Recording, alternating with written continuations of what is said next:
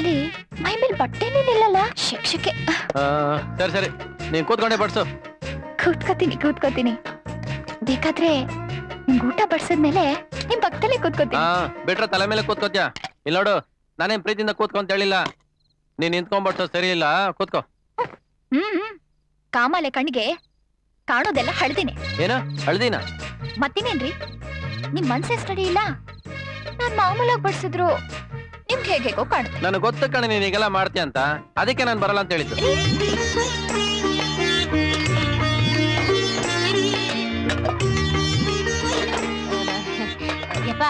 ಮತ್ತೆ ಆ ಹುಡುಗಿ ನಮ್ಮ ಮನೆಗ್ ಬಂದಿದ್ಲಲ್ಲ, ಅದ್ ಕೊಯ್ನೋರು ಅವ್ಳ ತಲೆ ಮೇಲೆ ನೀರು ಸುರಿದ್ಬಿಟ್ಟು ಅವ್ರ ರೊಟ್ಟಿಯಿಂದ ಆಚೆ ಕೊಡ್ಸ್ಬಿಟ್ರಂತ ಕಣಪ್ಪ.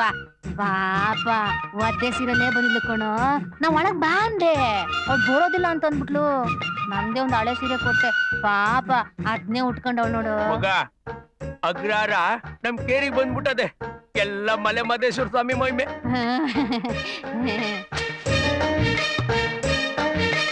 ಯಾರ್ದಿ ಗುಡ್ಸ್ಲು? ನಮ್ ತಿಮ್ಮ ಇಂದು ಹೊಸ್ತ ಕಟ್ಸಿರೋದು.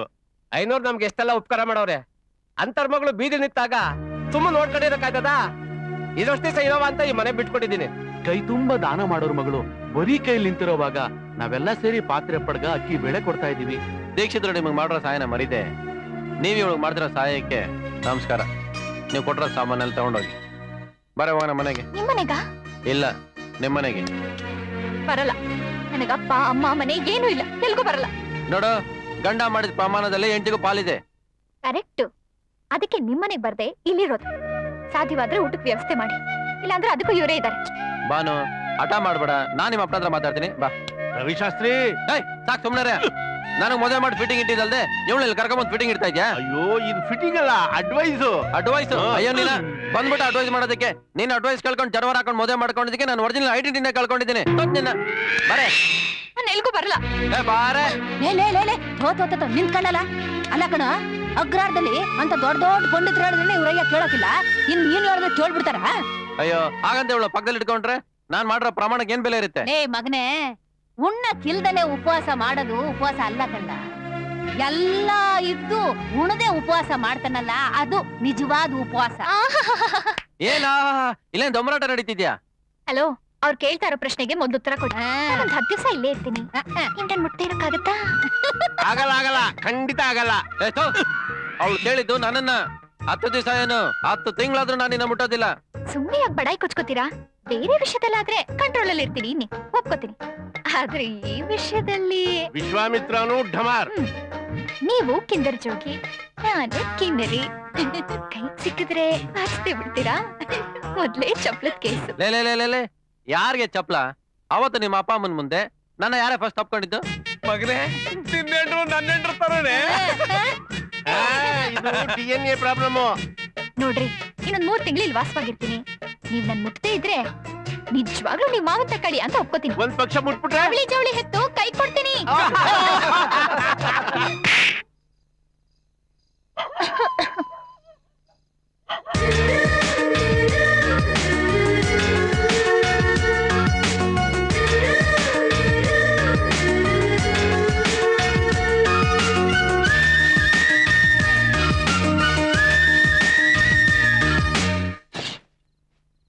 ಏನಮ್ಮ, ಪಾತ್ರೆ ಎಲ್ಲ ತೊಳೆದಿಟ್ಬಿಟ್ಟಿದ್ಯಾ? ಅಡ್ಗೆ ಮಾಡಲ್ವಾ? ಮಾಡಕ್ ಬಿಟ್ಟಿರ್ತಾನೆ. ಅಯ್ಯ, ನಾನ್ ಒಲೆ ಮೇಲೆ ಪಾತ್ರೆ ಇಕ್ಕಿದ ಕಣಪ್ಪ. ಇನ್ ಎಂಡ್ರು ಒಳ್ಳೆ ಬದ್ರಕಾಳಿ ಬಂದಾಗ ಬಂದು ಈ ಮನೇಲಿ ನಾನ್ ಸೊಸೆ ಅಂತಿರೋದ್ ಯಾಕೆ? ನೀವೆಲ್ಲ ಮರ್ಯಾದೆಗೆ ಬಂದು ಅಲ್ಲೇ ಊಟ ಮಾಡಿ ಒಂದ್ ಕೇಳಿ ಒಲೆ ಮೇಲೆ ಪಾತ್ರೆ ಹಂಗೆ ಬಿಡ್ಬಿಟ್ಟು ತರಕಾರಿ ಎಲ್ಲ ಹೊತ್ಕೊಂಡು ಹೋಗ್ಬಿಟ್ಲು. ಓಹೋ, ಹಾಗಾದ್ರೆ ನೀವೆಲ್ಲ ಅಲ್ಲೇ ಹೊಟ್ಟೆ ತುಂಬಿಸ್ಕೊಂಡು ಇಲ್ಲಿ ಬಂದು ಡ್ಯೂಯೇಟ್ ಆಡ್ತಾ ಇದ್ದೀರಾ? ತುಪ್ಪ ಸ್ವಲ್ಪ ಜಾಸ್ತಿ ಆಯ್ತು ರೀ. ನನ್ ಸೊಸೆ ಅಡುಗೆ ವಿಷಯದಾಗೆ ಯೋನೇನೋ ಐಟಮ್ಗಳು ಐತೆ ಅಲ್ವಾ? ನೀನ್ ಯೋನೇ ಹೇಳಪ್ಪ. ಯೋಗಿ ಪಡೆದಿದ್ ಯೋಗಿಗೆ, ಭೋಗಿ ಪಡೆದಿದ್ ಭೋಗಿಗೆ. ರೀ, ಊಟಕ್ ಬನ್ರಿ. ಹೋಗಪ್ಪ, ಊಟ ಮಾಡುವಾಗ ನಿನಗೆ ಅಂತ ಕಾಯ್ತಾ ಇದ್ದೆ ಊಟ. ಲೇ, ನಾನ್ ಅಲ್ಲಿಗೆಲ್ಲ ಊಟಕ್ಕೆ ಬರಲ್ಲ, ಇಲ್ಲೇ ಊಟ ತಗೊಂಬ. ರೀ, ಅಕ್ಕಪಕ್ಕದವ್ರೆಲ್ಲ ಬಿಟ್ಹಂಗೆ ನಮ್ಮನ್ನೇ ನೋಡ್ತಿದ್ದಾರೆ. ನೀವೇ ತಪ್ಪು ಮಾಡ್ಬೇಕು ಅಂದ್ರು ಚಾನ್ಸೇ ಇಲ್ಲ. ಊಟಕ್ ಬನ್ರಿ. ಲೇ, ನಾನು ಉಪವಾಸ ಬೇಕಾದ್ರೆ ಇರ್ತೀನಿ, ಅಲ್ಲಿಗೆ ಮಾತ್ರ ಬರೋದಿಲ್ಲ. ಅಯ್ಯೋ ನಿನ್ನ ಆಟ. ಪಾಪ ಆ ಹುಡುಗಿ ಅಡಿಗೆ ಮಾಡ್ಕೊಂಡು ಮೊದ್ಲು ನನ್ ಗಂಡನಿಗೆ ಬಡಿಸಿ ಆಮೇಲೆ ನಾನು ಉಣ್ಬೇಕು ಅಂತ ಉಪವಾಸ ಕಾಯ್ಕೊಂಡು ಕುಂತವಳೆ. ಹೋಗಕ್ಕೇನು ಹೋಗ. ಅಯ್ಯೋ ನಿನ್ಗೆ ಅವಳ ಬಗ್ಗೆ ಗೊತ್ತಿಲ್ಲ. ಎಡ್ವಟ್ಟು ನೀನ್ ಬೇಕಾದ್ರೆ ಅಲ್ಲಿ ಬಂದು ಕೂತ್ಕೋ, ನಾನು ಊಟ ಮಾಡ್ತೀನಿ. ಏನ್ ನಾನಲ್ಲ, ನಾನು ಇಲ್ಲೇ ಕೂತ್ಕೊಂತೀನಿ. ನೀನ್ ಹೋಗಪ್ಪ. ಹೋಗಪ್ಪ, ಹೋಗು ಹೋಗು.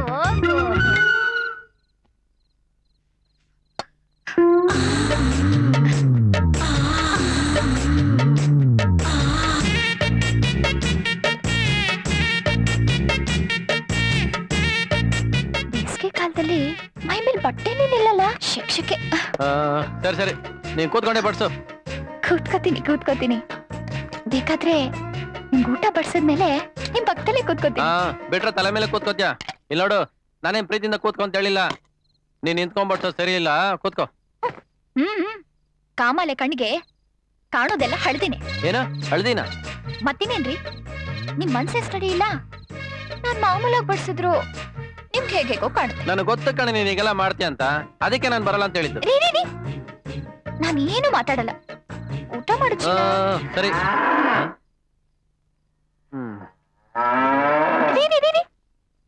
ಕೈ ಹಾಕಿದ ತಕ್ಷಣ ಅನ್ನನ ಕೆಸರು ತರ ಕಲಿಸ್ತಿದ್ದೀರಲ್ಲ. ಪಾಯಸ ಇದೆ, ಲಾಡು ಇದೆ, ವಡೆ ಇದೆ. ಮೊದಲು ಪಾಯಸದಿಂದ ಸ್ಟಾರ್ಟ್ ಮಾಡಿ. ಸರಿ. ಇಲ್ಲಿಂದ ಒಂದೊಂದಾಗೆ ಬರ್ಬೇಕು. ಪಾಯಸ, ಆಮೇಲೆ ಲಾಡು, ಆಮೇಲೆ ವಡೆ. ಹೌದು, ಸರಿ ಸರಿ. ಅರೆ, ಲಾಡು ಬಿಟ್ಟು ವಡೆಗೆ ಬಂದ್ಬಿಟ್ರಾ? ಸರಿ, ಹೇಗಿದೆ ವಡೆ? ಸುಮಾರಾಗಿದೆ. ಆಹಾ, ಅವತ್ತು ವಡೆ ತಿಂದಾಗ ನಿಮ್ಮಮ್ಮನ ನೆನಪಾಗುತ್ತೆ ಅಂತ ಬೆಣ್ಣೆ ಹಚ್ತಿದ್ರಿ. ಅದು ನಿಮ್ಮಮ್ಮ ಮಾಡಿದ ವಡೆ. ಅವ್ರು ಮಾಡಿದ ವಡೆಗೂ ನೀನ್ ಮಾಡಿದ ವಡೆಗೂ there is a lot of difference. ಅವತ್ತು ವಡೆ ಪಾಯಸ ಎಲ್ಲ ನಾನೇ ಮಾಡಿದ್ದು, ಆದ್ರೂ ನಮ್ಮಮ್ಮ ಹೆಸರು ತಗೊಂಡ್ರು. ಹೌದಾ? ಸರಿ ಸರಿ, ನಾನ್ ಇನ್ಮೇಲೆ ಇಲ್ಲ ಊಟಕ್ಕೆ ಬರ್ತೀನಿ ಬಿಡು. ಹಾಗೆಲ್ಲ ತಪ್ಪು ಕಲ್ಪನೆ ಮಾಡ್ಕೊಂಡು ಖುಷಿ ಪಡ್ಬೇಡ. ನಾನ್ ಹೇಳದ್ ಬರೀ ಊಟಕ್ಕಷ್ಟೇ. ಹೌದು, ಅದೇನು ಒಂದೇ ಸಮ ಆರಿಸ್ಕೊಂತ ಇದ್ದ ಆಸು? ಅದು ಬೆಳಗ್ಗೆಯಿಂದನೂ ಹಾಗೇನೆ. ಸರಿ ಸರಿ, ಹುಳಗೆಲ್ಲ ಕಚ್ಚಿರ್ಬೇಕು, ನಾನು ನೋಡ್ಕೊಂಡ್ ಬರ್ತೀನಿ. ರೀ, ನಾನ್ ಹೋಗೆಲ್ಲ ವಿಚಾರಿಸಿದೀನಿ, ಅವ್ರೆಲ್ಲ ವಿಷಯ ಹೇಳಿದ್ರು. ಏನ್ ಹೇಳಿದ್ರು? ಯಾಕೆ ಹಂಗ್ ಕಿರ್ಚ್ಕೋತಾ ಇದೆ? ಇನ್ನು ಎಳೆ ಹುಡುಗ, ಅದನ್ನೆಲ್ಲ ತಿಳ್ಕೊಬಾರ್ದಪ್ಪ. ಓಹೋ, ನೀನ್ ಮಾತ್ರ ಎಲ್ಲ ತಿಳ್ಕೊಬಹುದು, ನಾನು ಎಳೆ ಹುಡುಗನ? ಹಾಗಲ್ಲ. ಏನು ಹಾಗಲ್ಲ? ಅದನ್ನೆಲ್ಲ ಅರ್ಥ ಮಾಡ್ಕೊಳ್ಳೋಷ್ಟು ಬುದ್ಧಿ ನಿಮ್ಗಿನ್ನೂ ಬೆಳ್ದಿಲ್ಲ ರೀ. ಏನು, ನನಗೆ ಬುದ್ಧಿ ಇಲ್ವಾ? ಮೊದ್ಲು ವಿಷಯ ಹೇಳು, ಆಮೇಲೆ ನನ್ಗೆ ಎಷ್ಟು ಬುದ್ಧಿ ಇದೆ ಅಂತ ತೋರಿಸ್ತೀನಿ. ಹಸು ಹೇಗ್ ಅರ್ಚುತ್ತೆ? ಅಂಬಾ ಅಂತ ಅರ್ಚುತ್ತೆ. ಯಾಕೆ ಹಂಗ ಅರ್ಚುತ್ತೆ? ಅದಕ್ಕೆ ಹೊಟ್ಟೆ ಹಸ್ತಿರ್ಬೇಕು, ಅದಕ್ಕೆ ಹಂಗ ಅರ್ಚುತ್ತೆ. ಅಂಬಾ ಅಂತ ಸ್ವಲ್ಪ ಫೀಲಿಂಗ್ ಅಲ್ಲಿ ಅರ್ಚಿದ್ರೆ? ಫೀಲಿಂಗ? ಅದ್ರ ಕರುಗ್ ಹಸು ಇರ್ಬೇಕು, ಅದಕ್ಕೆ ಹಂಗ ಅರ್ಚುತ್ತೆ.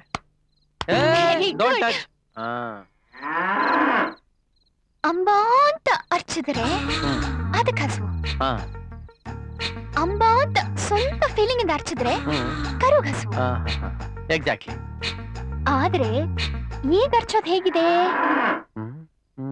ಇದ್ಯಾಕೋ ಬೇರೆ ತರನೇ ಇದೆಯಲ್ಲ, ಕಿಬ್ಬೊಟ್ಟೆಯಿಂದ ಅರ್ಚೋ ತರ ಇದೆ. ಆ ಎರಡು ಫೀಲಿಂಗಿಗೂ ಡಿಫರೆನ್ಸ್ ಇದೆ ಅಲ್ವಾ? Yes, yes. There is a lot of difference, you know. Yes, yes. Why? ಅದೇ ಈ ಹಸುವಿಗೆ ಅರ್ಚೋದನ್ನ ಕೇಳಿದ್ದೀನಿ. ಆದ್ರೆ ಕರು ಹೊಟ್ಟೆ ಹಸಿವಿಗಾಗಿ ಅಂಬಾ ಅಂತ ಫೀಲಿಂಗ್ ಇಂದ ಅರ್ಚೋದನ್ನ ಕೇಳಿದ್ದೀನಿ. ಆದ್ರೆ ಈ ಕೀಬೋರ್ಡ್ ಇಂದ ಬರ್ತಿರೋ ಈ ಸಿಲ್ಕ್ ಸ್ಮಿತಾ ವಾಯ್ಸ್ ಇದೇ ಮೊದಲನೇ ಸಲ ಕೇಳ್ತಿರೋದು. ಯಾಕೆ? ಅದೇ ಯಾಕೆ? ಏನ್ ಬುದ್ಧಿ ಇದೆಯಾ ನಿಂಗೆ? ನಿದ್ದೆ ಮಾಡಕ್ ಬಿಡದೆ ನಿನ್ ಹಸು ಹಂಗ್ ಹರ್ಸ್ಕೊತಾ ಇದೆ. ನೀನ್ ಮಾತ್ರ ಇಬ್ಬಿಬ್ರು ಹೆಂಡ್ರು ಕಟ್ಕೊಂಡು ಸಂಸಾರ ಮಾಡ್ತಿದ್ಯಲ್ಲ, ಬೆದೆಗ್ ಬಂದ್ ಹಸುಗೆ ಓರಿ ಕೊಡ್ಸ್ಬೇಕು ಅಂತ ಗೊತ್ತಾಗಿಲ್ವಾ ನಿಂಗೆ? ಅರ್ಥ ಆಯ್ತು. ನಾನು ಊಟ ಮಾಡ್ಕೊಂಡು ಸೈಲೆಂಟ್ ಆಗಿ ತಗೋಬಿಡ್ತೀನಿ.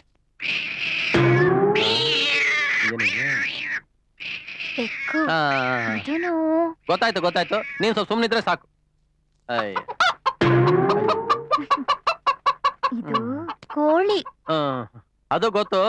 ಇವತ್ತು ಯಾಕೆ ಅಕ್ಕಪಕ್ಕ ಇರೋ ಪ್ರಾಣಿಗಳೆಲ್ಲ ಒಂದೇ ತರ ಅರ್ಚ್ಕೋತಾ ಇದ್ಯಲ್ಲ, ಇದ್ಯಾಕ ಸರೋಗಲ್ಲಪ್ಪ ಇವತ್ತು? ಏನಿದು ಅರ್ಥಕ್ಕೆ ಎದ್ದು ಹೋಗ್ತಿದ್ದೀರಲ್ಲ, ಅದ್ರ ಪಾಡಿಗೆ ಅದು ಅರ್ಚ್ಕೊಳ್ಳಿ. ನಾನೇನ್ ಅರ್ಚ್ಕೊಳ್ಳಿಲ್ವಲ್ಲ? ಅದೇ ನನಗೆ ಟೆನ್ಷನ್. ಇದೆಲ್ಲ ಅರ್ಚ್ಕೊಳ್ಳೋದನ್ನ ಕೇಳಿ ನೀನ್ ಹೆಂಗ್ ಅರ್ಚ್ಕೋತೀಯ ಅಂತ. ನನ್ ಊಟನ ಸಾಕು, ನೀನ್ ಸಾವಧಾನ ಬಿಡಮ್ಮ. ಅಯ್ಯೋ ಬಿಟ್ಬಿಡಮ್ಮ, ಸಾಕು.